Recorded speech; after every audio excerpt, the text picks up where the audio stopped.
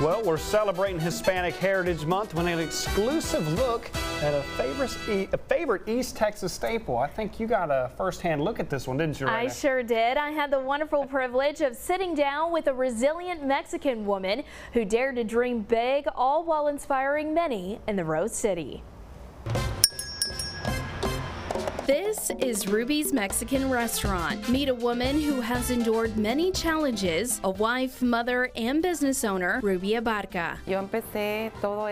I started this whole dream once the COVID pandemic began. While I was out of work, I started selling food out of my mother's home, and that's how it all got started. Thanks be to God. From humble beginnings and just $21 in her pocket, Ruby always dreamed of sharing her rich cultural heritage with the world. With a passion for cooking, she embarked on a journey that would later transform into a leading success in Tyler.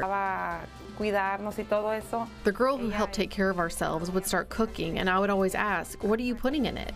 And she would respond, "If you want it to be more spicy and flavorful, add more tomatoes, less chilies." Along with these cherished memories with her family, she brought the taste of Mexico to Tyler. Fox 51 News got an exclusive behind-the-scenes tour of one of her kitchens. A place where hard work and a touch of love are served up daily. We asked about her personal favorite dishes. For me personally, it has to be the doblados. Everyone really likes that entree, and the red enchiladas. But right now, our menu is very extensive. Thanks be to God.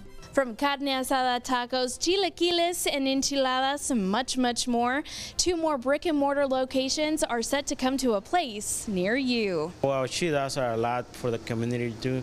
You know, she helps the homeless people. Then whenever they come and get some food, we give them some food, you know.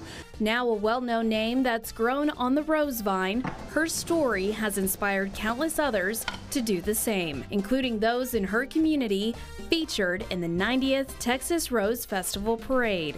Whoever's going over there to be a part of that, be proud of that, you know, show everything you guys have. Whenever you have your quinceañera, you know, bring all this stuff you bring that day, you know, like show up, you know, be proud of that.